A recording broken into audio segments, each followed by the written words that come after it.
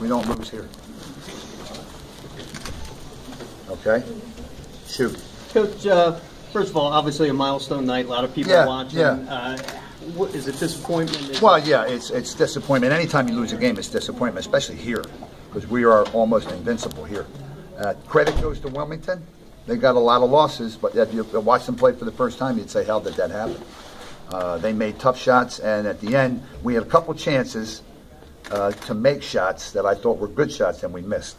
And we can't say, I mean, the look that we got at the end of the game is exactly what we wanted. An open three for our best shooter. And unfortunately, and it's going to hurt the kid because he missed. But that's not his fault. You know, nobody can make every shot. Hey, Coach, you had some stretches there where you split some foul shots, and in a 2-point loss. Would it fair to say that made a difference? Yeah, it was surprising when Nick missed one. Peter's not what you would call a great foul shooter. He missed a couple. And, anytime you miss foul shots, that hurts you no matter what time of the game it was. I thought we had them when we had them 9. It was their ball, and they come down and hit a 3. And then they stayed with it, and that's when we started missing. And when you miss shots, you lose games, and that's what happened to us tonight. Can you talk about the emotion a little? Because of all the people and everything. Oh, without question, yeah. This was, if that shot goes in, I'm the happiest man in the world. A, because we won. B, because this would be over. Well, see, all this, I'm not used to all this. You know, nobody asked me any questions after the game except where you going, Herb. So, no, this is tough, and it's tough on the kids too. They've lost maybe one game. Some of these guys have never lost, maybe lost one game in 2 years at home. So we expect to win when we play anybody, but we expect certainly to win when we play at home. Do you typically go for the 3 when you're down 2? Yeah, I decided to do that. Tonight, or you typically? No, we would do that. Okay. I trust that kid, and he's a great shooter. And we have a number of different things to run to try and get a shot in that situation. With 5 seconds to go, we practice it every day. And that worked like you drew it up. He got a wide open look. And many times when you're in a situation like that, rather than go for the tie, even though we are home, the momentum was on their side. We caught a break when the kid missed a foul, put us only down 2. So. And it looked good when you let it go. It did. It really did. And he's a good shooter. And he just made 3 foul shots, and pressure foul shots. And he made a great play in the corner, getting fouled on a 3. So, no, I have complete confidence. In the back of your mind, when you're coming into a game like this, do you worry that everybody's expecting us to win, like the build? Everybody does. Everybody does. You don't win that many games all the time without people expecting you to win. So, it's a shame. It really is a shame. Same for the kids. Have you allowed yourself to sit back and let sink in about what you're about to do? No. I mean, the only time I do is when you guys show up, or somebody calls me on the phone. I've never, ever dwelled on any kind of milestone. Actually, they're annoying to me because I think it takes away from the emphasis on the team and puts too much emphasis on me. And I said to the kids a week ago, I said, fellas, you have enough confidence in your coach, you think he can win 3 games before his career ends? And they started laughing. You know what I mean? And they all said, yeah, Coach, we know you can. So I try to, take the pressure off of them. And I don't think they played under pressure. They would like to win for me. I'm sure they're all good kids. But, basketball is that game. That's a game. Give credit to Wilmington. You can see their enthusiasm, the way they played. When they came out loose, Herb, and hit some shots, was there a little bit of pressure on your guys, you think, when the ball didn't go in right off the bat? For us? Yeah, early. Yeah, no, that happens. And then what happened was we came back and responded. We're down 4 and at the half, and then they score again. We're down 6 or 7.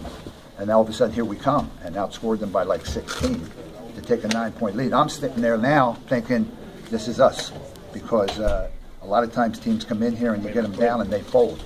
And that team didn't fold. I give them credit. Where'd you get hit? No, he just took me out. I made him run a suicide the other day, and he decided to get me back. Was it the dribble penetration of the guard? Without question. Yeah, we knew that. So now we had toyed with zone in the first half, but they were going against the zone the same way. They've got really good athletes. I mean, those kids can dribble, drive, and the kids are making fadeaway jumpers. You do that, you just go like this. Come on, kid made a half quarter in the first half. Come on, that's like a pig game.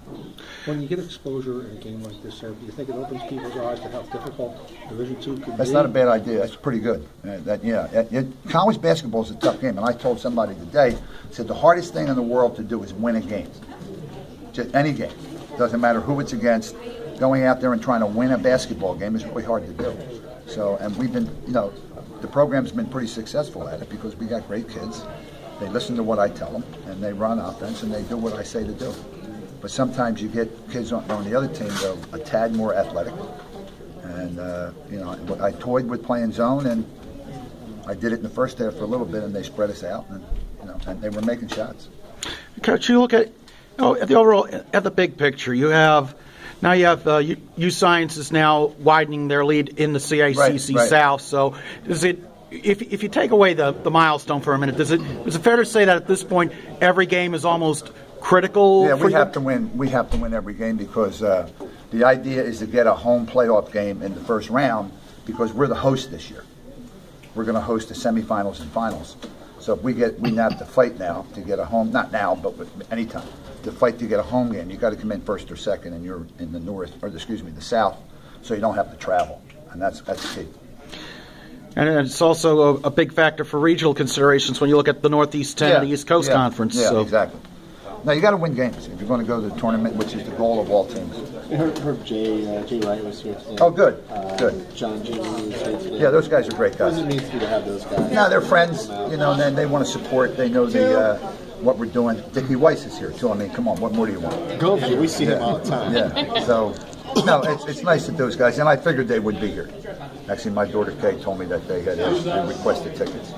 And you look at, I guess on a more positive note, if you want to look at it that way, I guess also speaks to volumes, how tight the Philly hoops community is between the Big Five and the D4 schools here in the city. They're all good guys. They're not only good coaches, but they're good guys. They really are. And I enjoy being around them at any time I can.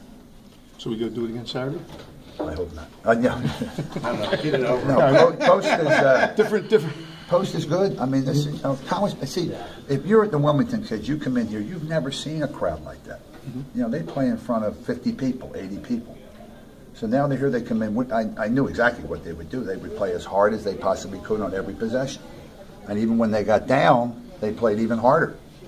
And, our guys didn't relax, but, they come after us, and to their credit, they beat us. It didn't look good early, and then it looked good, real good late. And then, they jumped us, and, to our credit, we came back from that, too. Coach, I missed your opening comments. Forgive us, Channel 6.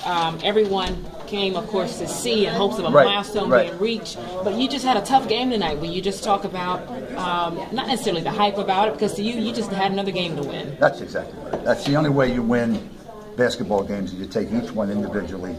And then the next thing I'm concerned about is practice. They're off tomorrow, and then we'll practice Thursday and Friday, for our next game on Saturday. And what we have to do is remove this game from their thoughts and just concentrate on our next opponent. How do you do that with knowing your players are trying to get that milestone? Yeah, you know what? I think I talk to them about that all the time. Just relax. Don't worry about it. Just play basketball.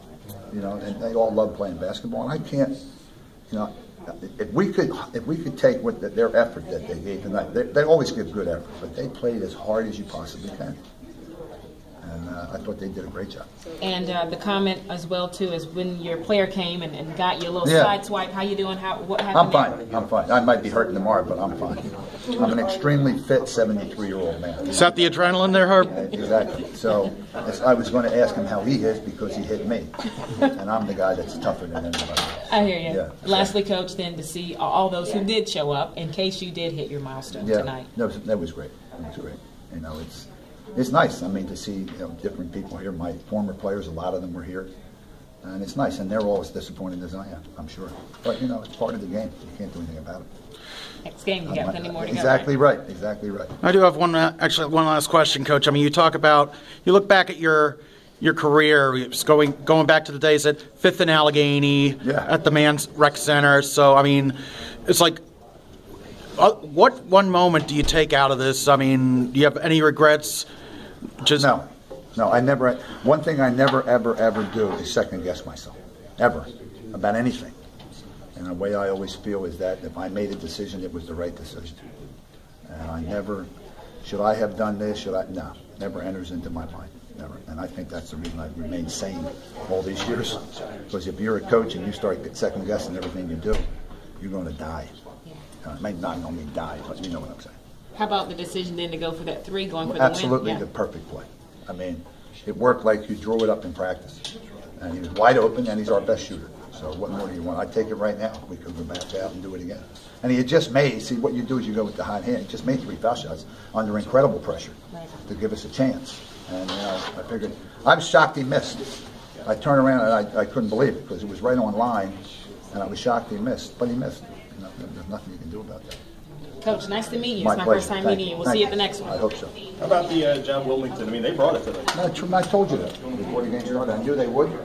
They come in and they see a crowd of people like that. What's going on here? You know what I mean? Take care. We're going to play, and they come in and they play. So it's it's a hard loss, a tough loss, but it's a tough loss not because it was 1,000.